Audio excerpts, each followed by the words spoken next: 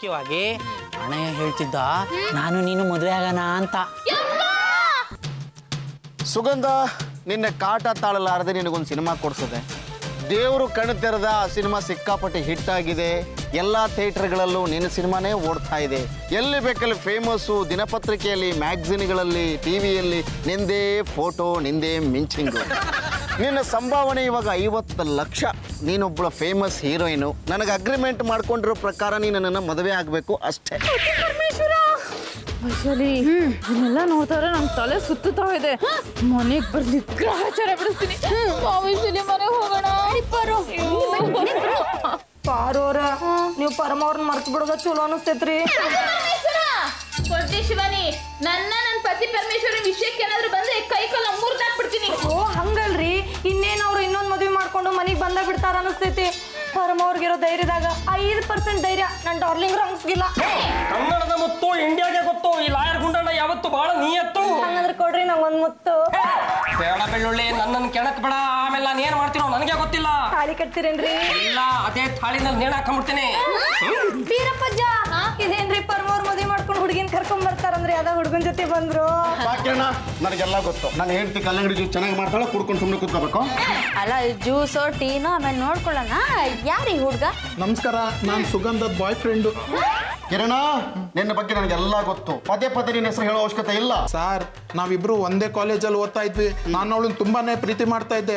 ಆದ್ರೆ ಅವಳು ಇವತ್ತು ನಿಮ್ಮಿಂದ ಬಿದ್ದಿದ್ದಾಳೆ. ನಾನು ಪ್ರತಿನಿತ್ಯ ಶೂಟಿಂಗ್ ಹೋಗ್ತಾನೆ ಇರ್ತೀನಿ, ಅವಳ ಜೊತೆ ಮಾತಾಡಿಸ್ತಿರ್ತೀನಿ, ಅವಳಿಗೆ ಗೈಡೆನ್ಸು ಕೊಡ್ತಾ ಇದ್ದೆ.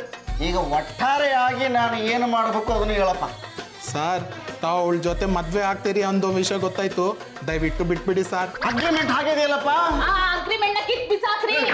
ಪಾರು, ನಾನಿನ್ಗೆ ಅವತ್ತೇ ಹೇಳ್ದೆ ಇಂಥ ಕಂಡೀಷನ್ಗೆಲ್ಲ ಒಪ್ಕೊಂಬೇಡ ಅಂತ. ನೋಡಿ, ಎಷ್ಟೊಂದು ಮ್ಯಾಚ್ಗಳಲ್ಲಿ ಕೊನೆ ಓವರ್, ಕೊನೆ ಬಾಲಲ್ಲಿ 6 ಹೊಡೆದು ಮ್ಯಾಚ್ ಗೆದ್ದಿರೋದೇ ಇದೆ, ಸೋತಿರೋದೇ ಇದೆ. ಜೀವನನೂ ಅದೇ ತರ, ಗೆದ್ರೆ ಗೆಲ್ಲುತ್ತೆ, ಸೋತ್ರೆ ಸೋಲುತ್ತೆ.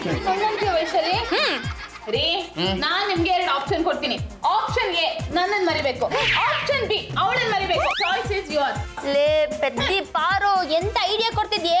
ಇಂತ ಆಪ್ಷನ್ ಕೊಟ್ರೆ ಅವ್ರು ನಿನ್ನ ಮರ್ತ ಅವಳಿಂದ ಹೋಗೋದ್ ಗ್ಯಾರಂಟಿ. ಕಿರಣ, ನೀನು ಮೊದಲು ಹೋಗಿ ಸುಗಂಧನ ಕರ್ಕೊಂಡು ಬಾ, ಆಮೇಲೆ ಸಮಸ್ಯೆ ಬಗ್ಗೆ ಹರಿಯುತ್ತೆ. ಹೋಗು. ಆಯ್ತು, ನಾನೀಗ ಹೋಗಿ ಸುಗಂಧ ಕರ್ಕೊಂಡ್ ಬರ್ತೀನಿ. ಹೌದು ಸರ್, ಕಿರಣ್ ನನ್ನ ಕಾಲೇಜ್ ಫ್ರೆಂಡು. ನನ್ನನ್ನು ಜೀವಕ್ಕಿಂತ ಜಾಸ್ತಿ ಪ್ರೀತಿಸ್ತಾನೆ. ಅವ್ರ ಮನೆ ತುಂಬ ನಂದೇ ಫೋಟೋಗಳು. ನಾನು ಸಿನಿಮಾಗೆ ಸೇರಿದಾಗ ನನಗೆ ಎಷ್ಟು ಹೆಲ್ಪ್ ಮಾಡಿದ್ದಾನೆ ಗೊತ್ತಾ? ಏನೋ ಹುಚ್ಚು ಪ್ರೀತಿಗೆ ನಿಮ್ಮ ಹತ್ರ ಬಂದೆ, ನೀವು ಬೇರೆ ಅಗ್ರಿಮೆಂಟ್ ಹಾಕಿಸ್ಕೊಂಡ್ಬಿಟ್ರಿ.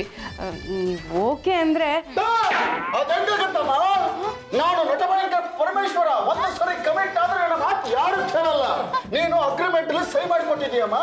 ನಟಭಯಂಕರ ಪರಮೇಶ್ವರ ಅವ್ರನ್ನ ನಾನು ಮದುವೆ ಆಗ್ತೇನೆ, ನನ್ನ ಸಿನಿಮಾ ಏನಾದ್ರು ಸಕ್ಸಸ್ ಆದ್ರೆ ಅಂತ ಬರೆದು ಕೊಟ್ಟಿದೀಯ. ಈಗ ನಾನು ಮದುವೆ ಒಪ್ಕೊಳಕಿಲ್ಲಮ್ಮ, ಆಗ್ಲೇಬೇಕು.